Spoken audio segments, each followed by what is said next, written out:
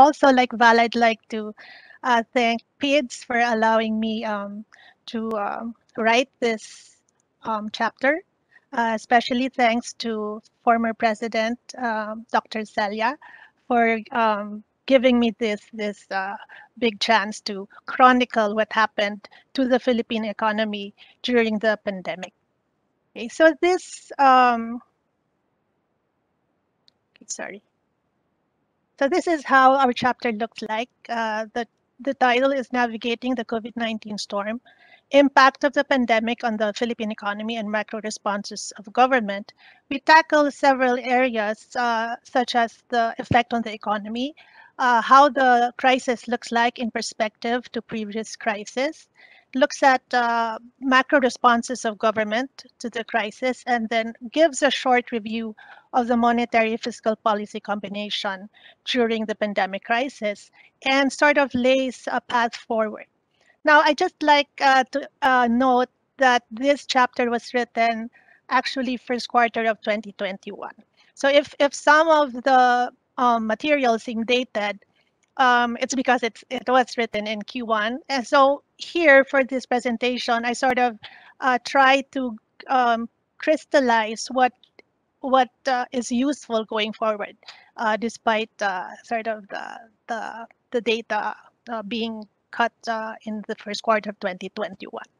Okay, so for the first part, I just like to give you the highlights. If you want a longer discussion, it's all in the book. All the graphs or all the details will be in the book. So I'll just give snapshots of what are the main findings or main highlights of the chapter. So in terms of the economic impact of the pandemic, there were 5 impressions that were sort of indicative of what happened during the time. We had the deepest crisis in post-war history because we had a pandemic standstill. We had lockdowns, there was social distancing, etc. So we had the deepest crisis we ever had. We had a rare collapse in services. We had a breakdown in household spending. We had a mixed impact on inflation, and we had severe job and income insecurity. Okay, so this is the graph of GDP growth. So if you can see, this is from 1950 to 2020. So if you can see it, the COVID recession was really the deepest. The next deepest was way back in the mid 1980s, where you had both a debt crisis and a political crisis. So you had a simultaneous debt and political crisis, and GDP dropped by 7% during that time. Here in COVID-19 pandemic, you had a pandemic standstill, and GDP dropped by 9.6%. Now, to what is the reason for this drop? On the industry side, it's really because of a rare collapse in services. Now, the services sector used to be less than 50% of GDP, but starting 1990s onward, it accounted for about close to 60% or around 60%. And so with services dropping by 9.2%, so you can see in the graph that services dropped by 9.2%, this means that your 9.6% drop in GDP, a large part of that, over 6 percentage points, is really due to a drop in services. So again, if you look at it historically, the deepest drop in services goes back to the 1980s, to the mid 1980s. In 1984, when services dropped by 6.1%. We also had, on the expenditure side, we also had a rare collapse in household spending. So household spending also accounts for a large part of aggregate demand, about maybe 70%. So again, a large part of the 9.6% drop is due to a household spending drop of about 7.9%. Now this one is the most sort of phenomenal because we've never really seen household spending drop by this much. If ever it dropped, it was only about 0.5%, and that was way back again in the mid 1980s. Okay. Now, if you look at the impact of the pandemic on inflation, this is where you will see how you do not have your regular crisis. Okay, this is really not your regular crisis. This is not a crisis that is due to financial excess.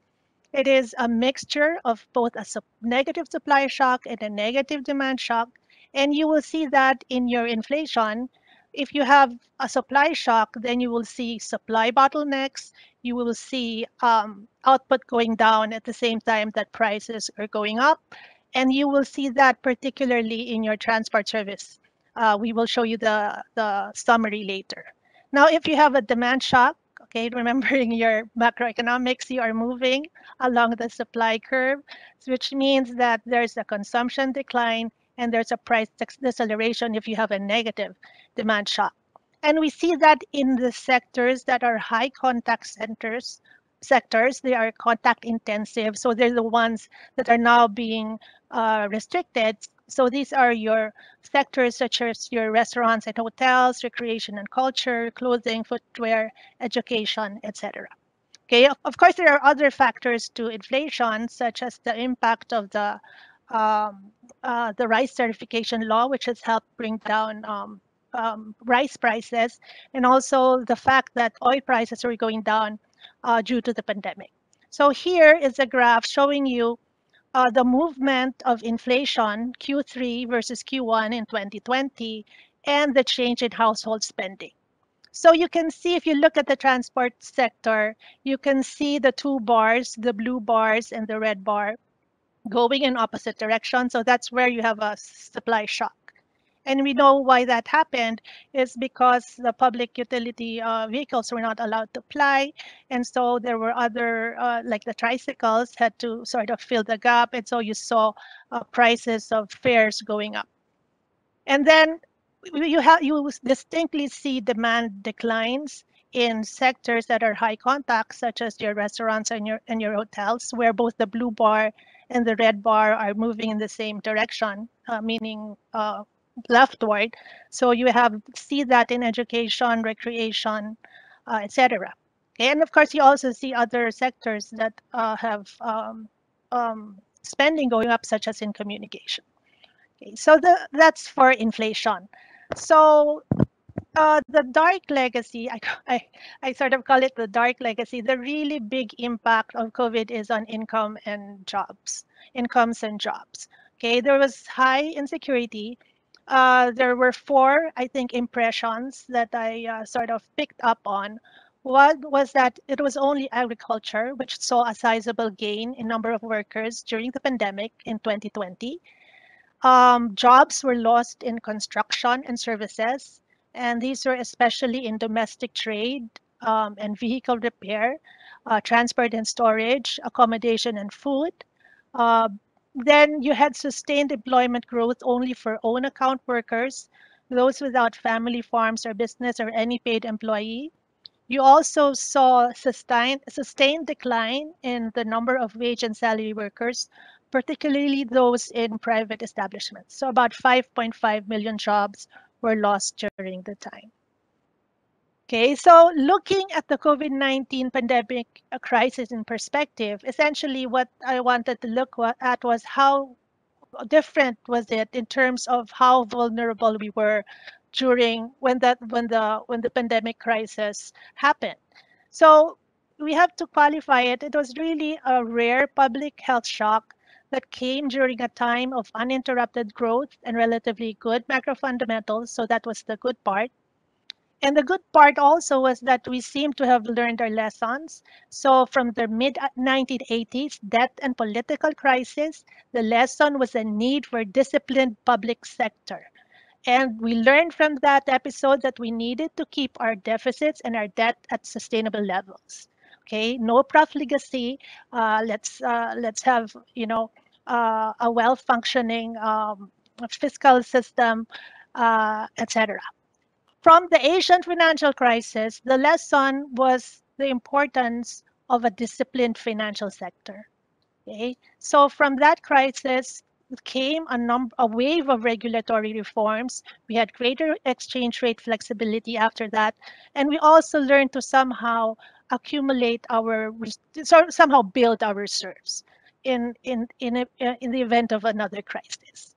So the good news was that the Philippines entered the crisis, the COVID-19 crisis, with a healthy financial sector.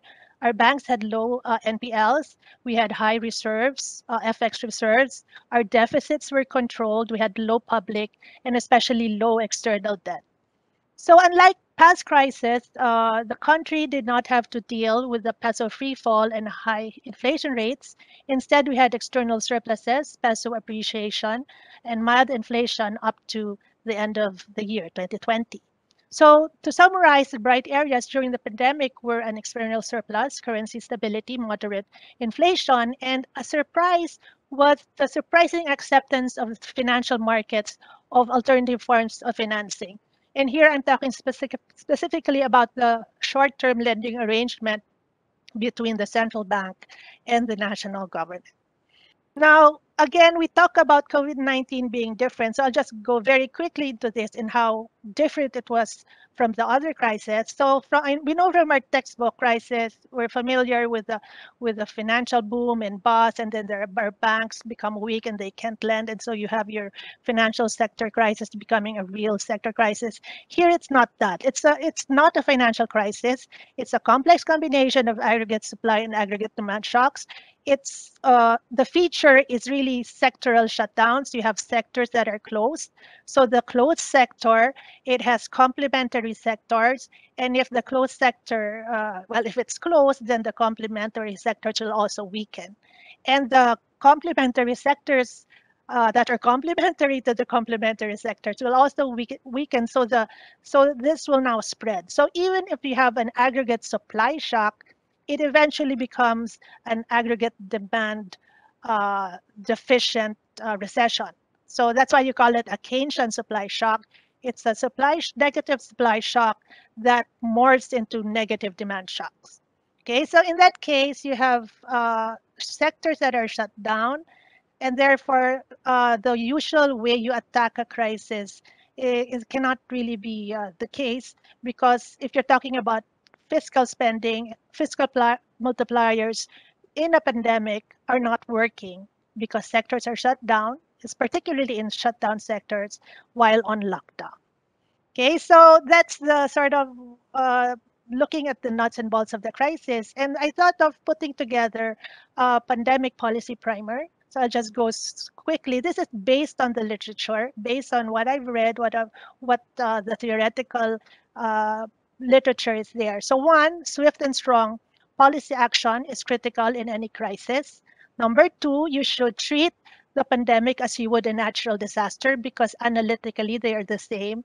And how do you treat that? You treat that with ample relief spending. So Krugman 2020 is the one, the most vocal about this. The risk of negative financial market spillovers remains, and therefore you can use standard monetary policy, for instance, policy rate cuts to offset the decline in market risk tolerance, or you could use even non-standard policy, such as large-scale asset purchases, to transfer some of the risk to the government. Optimal policy would be to combine monetary loosening with abundant social protection for workers in closed sectors. So this is what you can do in the relief stage. In the recovery stage, there is less emphasis on traditional fiscal policies for the time being, and you only use them when the multipliers start to function again, meaning when your economy starts to open. Okay, not so the problem with this list is this list, it's sort of a whatever it takes approach. It is not feasible for developing countries. Not all policy prescriptions mentioned may be feasible in countries that have weaker systems for healthcare and social protection services and which have more constrained fiscal space. The trade-off between flattening the infection curve and flattening the recession curve is harsher in developing countries because of the institutional capacity, the limited capacity, and greater vulnerability. Ideal solution is you want to nip it in the bud, you soften the trade-off early through prompt containment efforts and widespread testing and tracing. Otherwise, you have to resort to blanket lockdowns. But even blanket lockdowns, there are alternatives to blanket lockdowns when the infection risk is not at its peak. You could instead use targeted policies for different age and risk groups, and then use testing, isolation, and the like as complementary measures. Okay, so actually, Louise and Pennings from the World Bank already have a primer, and I think this is pretty much what the government has followed, where you delineate relief and recovery. So there's a relief phase and a recovery phase, and then you have these measures that are appropriate for each phase. So if when you're in relief mode, you spend for public health care, you support your workers, you support your households, you support your small businesses, you do standard monetary easing. If you're in the recovery phase, that's the only time that you start to use like fiscal stimulation. So you switch from crisis management to macro stimulation. Okay, in countries where the multipliers and transmissions mechanisms are weak, you can have alternative goals such as simply avoiding procyclicality, simply continue provision of public goods and services, including health care, and just simply aim for macro stability.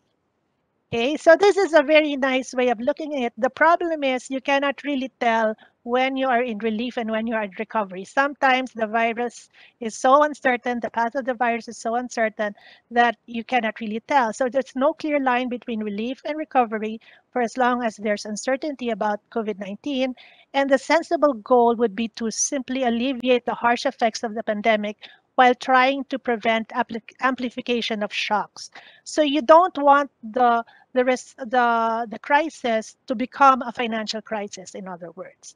So again, this is another interesting area. We have two main authors here, and they're basically, I won't explain it, you can read the book, but basically what they're saying is that this time you are not going to amplify the crisis through the financial sector. It will be amplified through corporate balance sheets, meaning the companies that have reduced cash flow, they lose their workers and they close, and therefore that's going to affect your economy. So the goal in a pandemic is to evergreens SMEs. You prevent inefficient bankruptcy. So this links to the economic scoring because one feature of economic scoring is business closures. So the small businesses that you know can survive the pandemic, you try to keep them alive. And you try to do that through ample uh, financing programs. Okay, so that's again, if for some countries this may have limited success because of continued uncertainty and heightened credit risk. So even if you loosen, let's say, monetary policy, the borrowers might, the households and the firms, sorry, might not borrow, and so you could have other ways. So what you want to do is lower the risk in the economy, and so you do that by transferring some of the risk to government balance sheets through capitalization of state-owned banks, scale up of credit guarantee programs, large-scale purchases of portfolios of loans, etc. Okay. So, reviewing the monetary and fiscal policy responses, I just like to take note of some things. One, the COVID-19 crisis is still essentially a public health crisis, so it really demanded a strong public health response for a robust economic recovery. Now, macro fundamentals remain important even if it had been powerless to prevent a recession. So the argument there is really just a counterfactual. What if we had the pandemic when we also had poor macro fundamentals?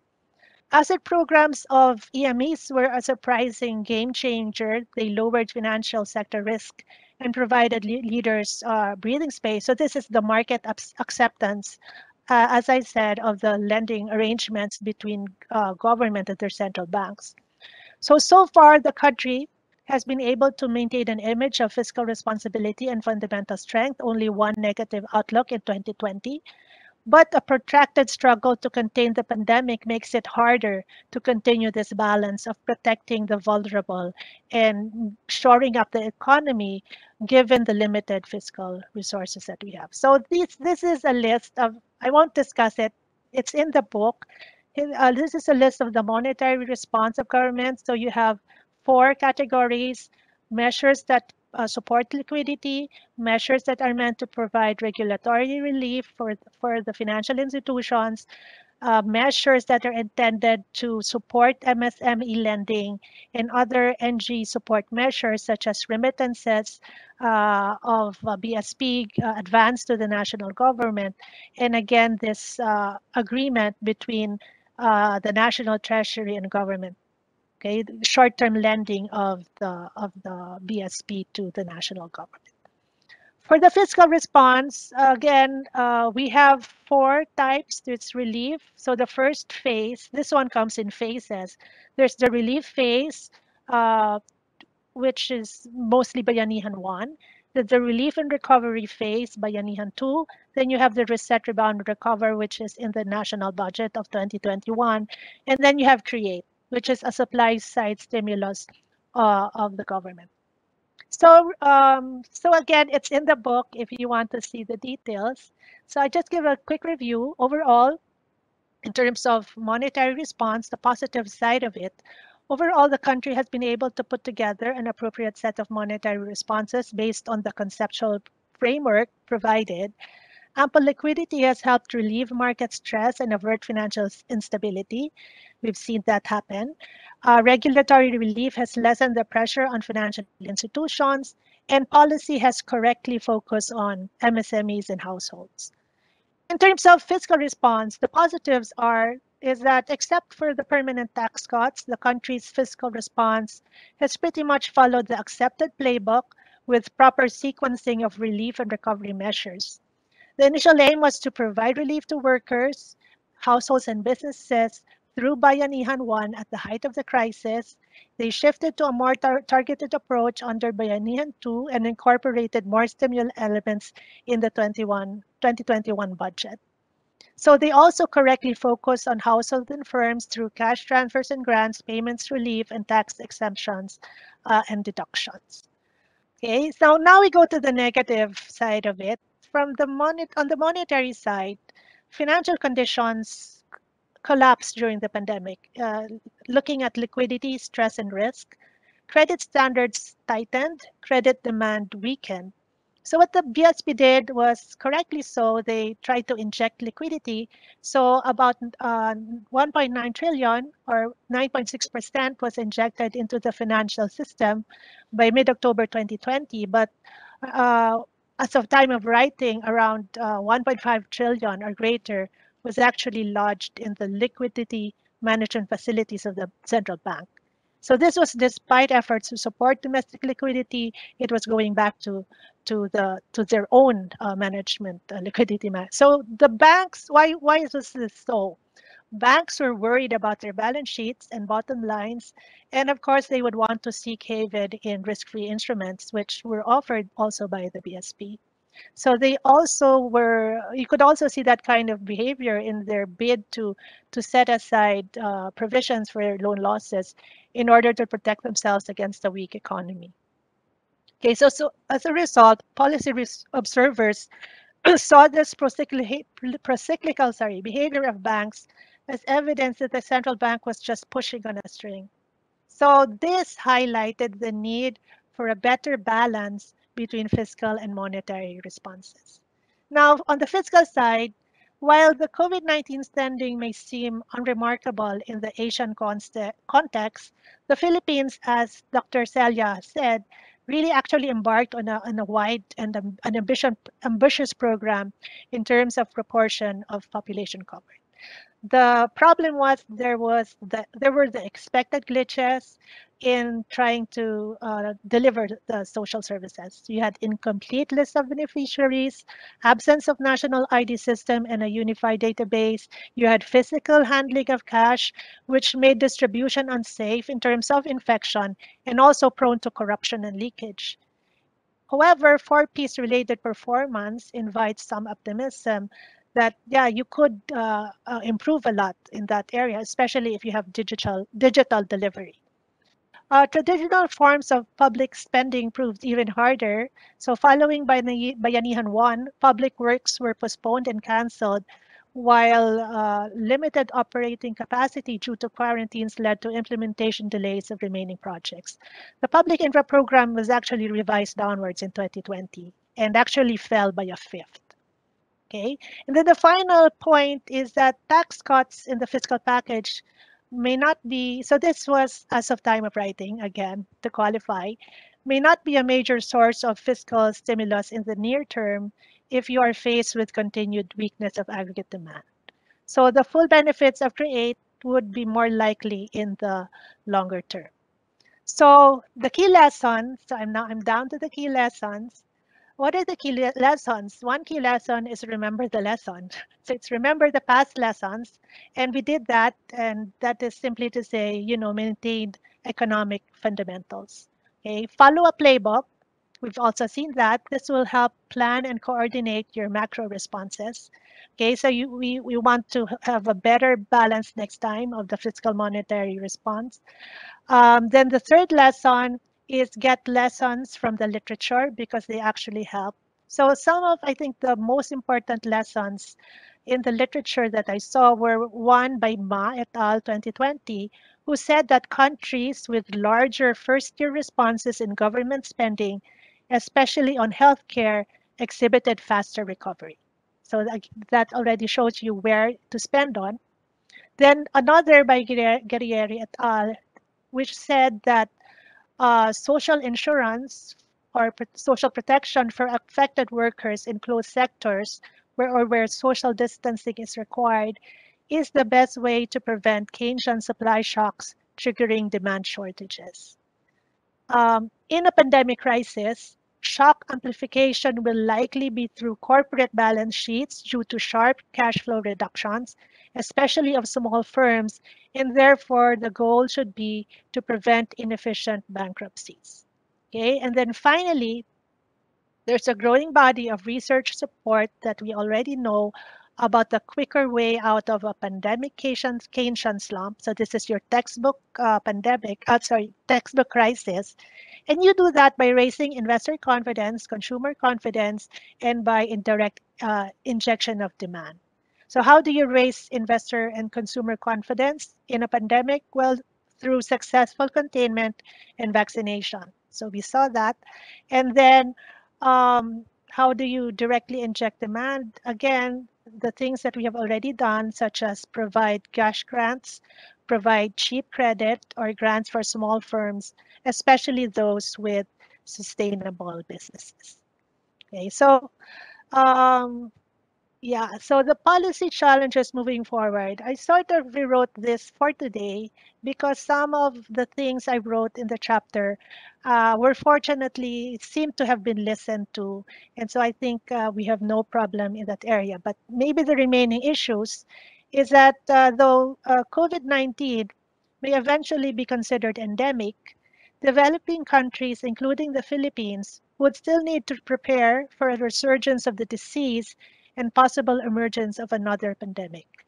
Translate, you still need to invest in your healthcare system and make it stronger. Number two, policymakers will need to optimally time the country's exit strategy for COVID-19 support measures to minimize macroeconomic risk. Translation of that is that don't pull out your measures too soon unless you are sure that this will really not destabilize yet the economy. Okay, so you have to, again, the BSP has been very vocal about their evidence-based approach. There are really two things that people are looking out for. One is what happens when you take away forbearance measures, and number two is what happens if the arrangement between the national government and BSP, the lending arrangement is ended. And I think we've seen good endings in that regard. Number three, the government will have to act to avert the risk of economic scarring due to a protracted pandemic crisis, but it will also need to have a sound fiscal strategy to maintain macroeconomic stability. So also related to number two, it means that we still need to spend, actually, we do need to spend because we're coming out of a pandemic and we have what they call economic scarring. We have to know the extent of that scarring and we have to address that scarring. Okay, but at the same time, we have high debt. Okay, and so we need to signal to the market that we're doing what is needed to mend the economy, but at the same time, we are going to keep our eye on the fiscal picture. Okay, so for Philippine recovery, I think just to add to what others in the government are already saying, I just like to boil it down to two key elements. One, you have to nurse the economy back to health. Okay, so again, do what it's needed to prevent scarring. The important areas for public spending are still social protection, health infrastructure, and education. Okay, so the other element is we should maintain investor and business confidence while doing so. Okay, so the main concerns are, of course, the fiscal picture, fiscal deficits and debt, possible, concerns about misuse of, of spending, okay, etc. Okay, that's all. Thank you.